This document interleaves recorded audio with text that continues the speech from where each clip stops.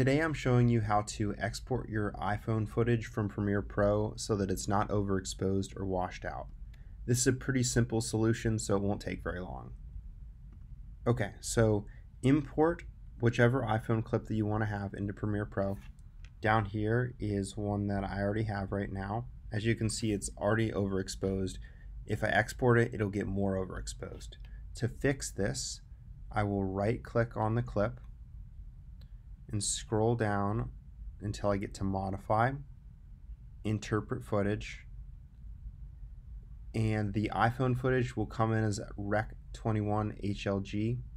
You want to change this to Rec 2020 and then hit OK, and it will instantly help fix the clip so that it's not overexposed in Premiere Pro, and then when you export it, it will no longer export overexposed. Let me know if you have any questions, and good luck.